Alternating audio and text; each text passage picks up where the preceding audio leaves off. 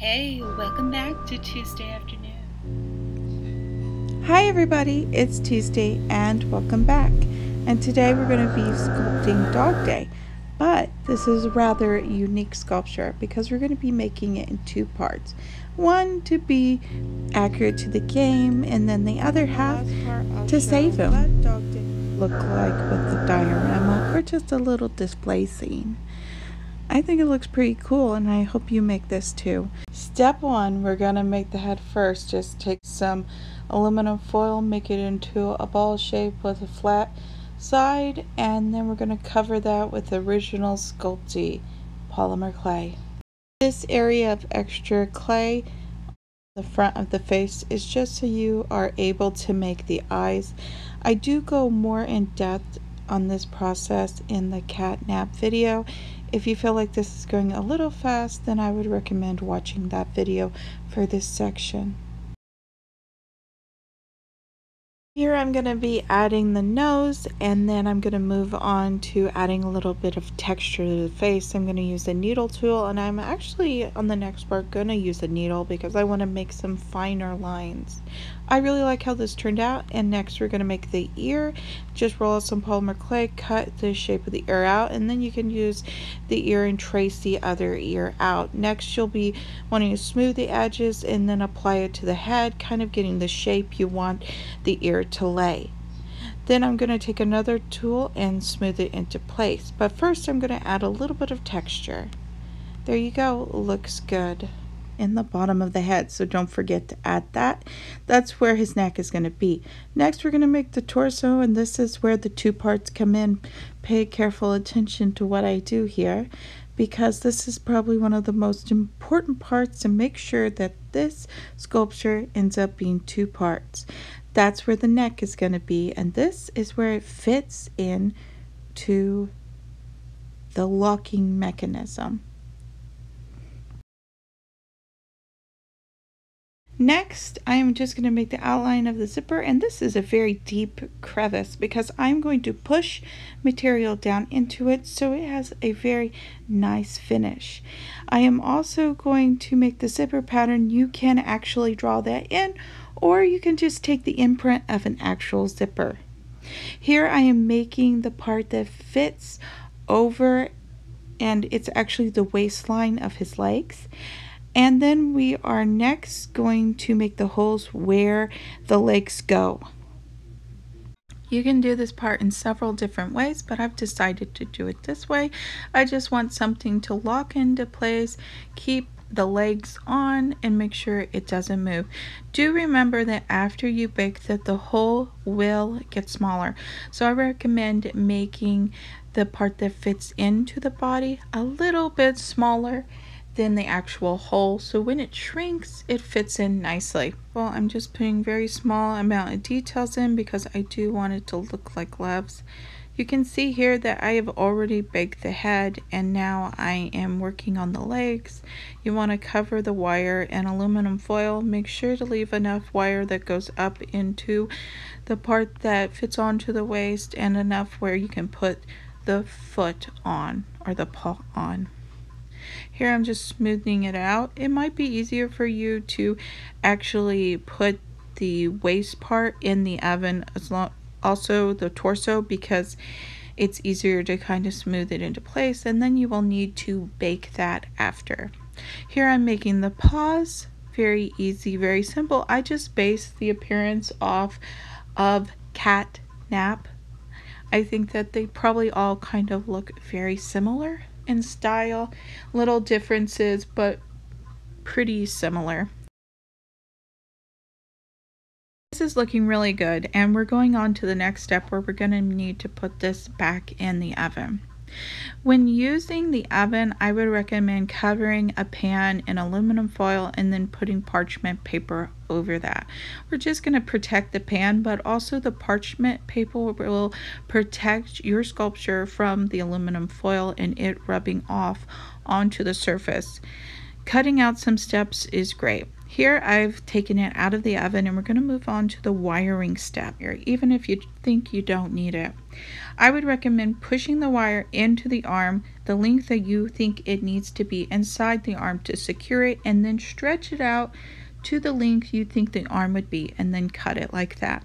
Here, after I have assessed the length, I'm going to go ahead and glue it in and glue the hands on, and then I'm going to cover that in stuffing. You can find this at Walmart or hobby stores in the sewing section or materials section.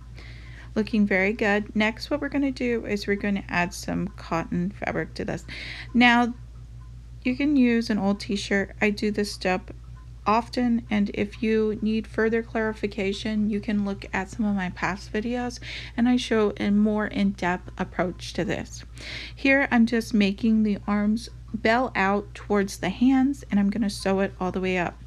One thing I would recommend with this, since we do have a lot of texture on the body with the hair, you're going to want to add some glue so you still have flexibility, but it also looks like hair. Here you can see that I am pushing the fabric into those crevices we made earlier, kind of to make a t-shirt effect. You're also going to need to make an added piece of polymer clay that's a zipper. The zipper that extends down and hangs down. If you remember like some of the scenes with DogDay, his zipper extends and hangs down. Very thin piece, do it for the lowest amount of time, and it's very flexible, and you can glue it into place with hot glue and cut off any of the extra. I am using Sobo glue for putting on the material because it doesn't yellow and it is archival. It is made specifically for this kind of crafting or art making. Here I'm going to do the same thing with the neck that we did with the arms, just so we have flexibility with the neck, and I think this is going to look really great. Okay, the next step after all this is the paintwork. And you might think, hey, you haven't made the buckles and the belts and all this other extra stuff, and we're not going to make those until later. We want basically the sculpture to be finished because we want those to fit exactly onto the sculpture, and we couldn't do that at an earlier date. Timing is always important when you're sculpting, and I wanted to also add that one of the most important things for you to have when you are making sculptures like this is wire cutters. Don't ever use scissors to cut wire. A, you're going to ruin your scissors, and B, you could really hurt yourself. So just make sure you have wire cutters. I think that's like one of the most important things. If you saw me painting right there, what I was doing was painting material, and that will be like the strap that holds the belt into place. Most of the belts are going to be made out of polymer clay, and then the little fine detail, I'm going to use cloth to make the strap. Here I'm just making sure I have the correct length, and once I put it in the oven and bake it, I can paint it. And look how nice that is. I'm using extra light sculpting, and that's why it is so pliable. I recommend it for anything that you need to have that will bend around a surface, such as a belt or even like a movable arm. Hands won't work with that, but it will work with arms.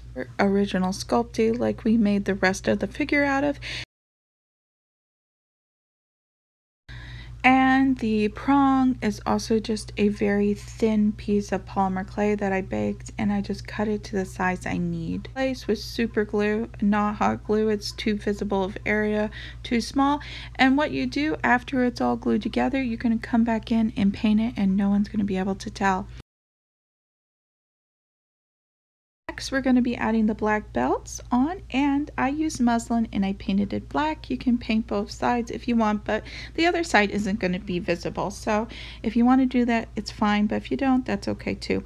I went ahead and did cloth here because it's a very bendable area, and it just wouldn't work with clay there. So we're just going to do that with cloth, and then next we're going to move on to the zipper. Very easy to do. It creates this nice effect. Bake it in the oven, and it's pretty much done at this point. All you have to do is the finishing touches, and now you have an accurate sculpture to the game, but also you saved DogDay. You rescued him. You can go ahead and make that out of polymer clay, or you could even make that out of a piece of cardboard. It's really up to you. The diorama I made out of cardboard. I cut out cardboard squares and then I glued them into place and painted them. Did a little bit of antiquing. You can always add a finish to the tiles. I would also recommend adding a finish to the hands and the paws. That's all. I think it looks great. I hope you like it too. If you want to see anything else, let me know. I hope you have a wonderful day, my friends. Bye!